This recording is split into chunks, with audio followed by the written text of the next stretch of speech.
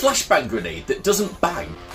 What's this thing about? So from Bigfoot here then, we've got a dummy grenade model, and I don't think there's any sort of models on this. We've obviously got a dummy grenade model and a dummy grenade model without a function. I mean, who would want one with no function?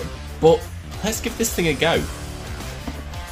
Right inside the nicely packaged box then, we've got the instruction manual and the grenade itself, so that looks quite similar to sort of an M84 grenade. What do you think?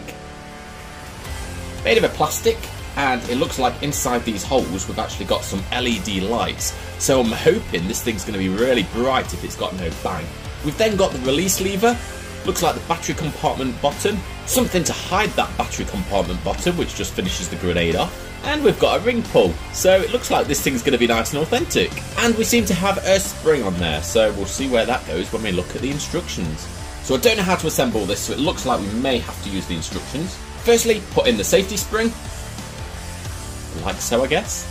Then install the lever. Once we press down this lever, I don't think I need the instructions anymore. We're going to need to put the safety pin in, which will hold the handle in place. This is taking some good shape now. Quite annoyingly, the batteries weren't included in this, but you do need some of these CR123As, so you need 2 of these. Then we'll screw the battery compartment bottom on, and then finally, the actual butt of this thing. And there we have it, the flashbang grenade.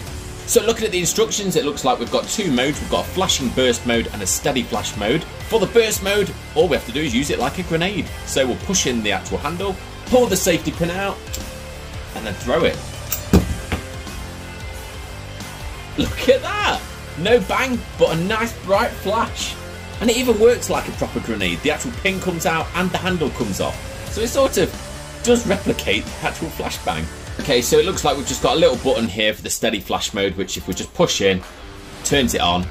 Obviously lets you throw it without having to release the mechanisms. So I'd say that thing is pretty cool. Pressing it again turns it off.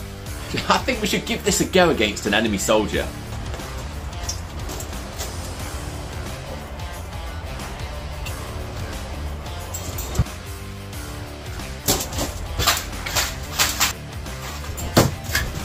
So I'd like to hear what you guys think about this.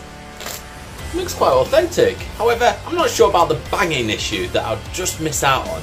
However, just for a bit of training, this thing is quite cool. Make sure to like and subscribe, and we'll be back with the next reviews.